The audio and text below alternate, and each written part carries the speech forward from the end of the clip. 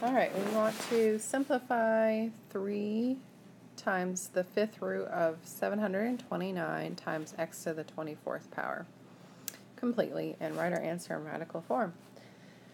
All right, so starting with the 729, we're taking the 5th root of that. You can check in your calculator, but 729 is not a perfect 5th root, so we have to simplify it.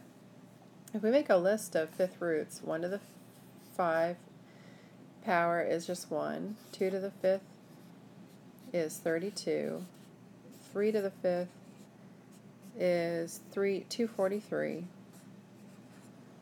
4 to the 5th is 1024, I believe. Let me double check. Yeah.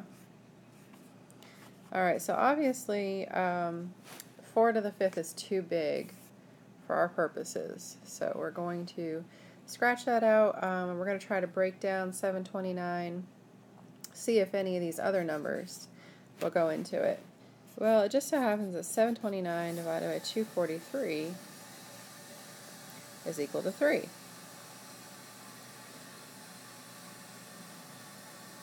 So what we can do is rewrite it as 3 5th root of 3 times 3 to the 5th power.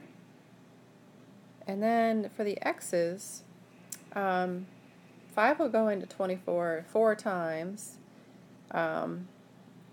So we have, if we break it down to x to the 20 and x to the 4th,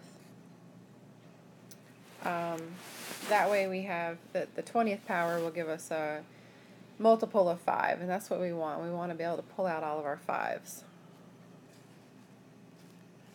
Let me squish this up. Alright, so next step we can take out the perfect 5th roots. So I can pull a 3 out because 3 to the 5th root of 3 to the 5th would just be 3. So far I have 3 times the 3 that's already there.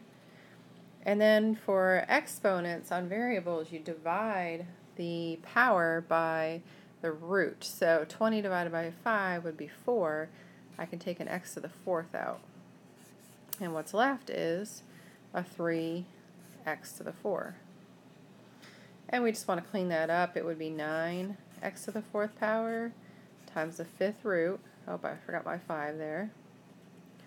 Of 3x to the 4th.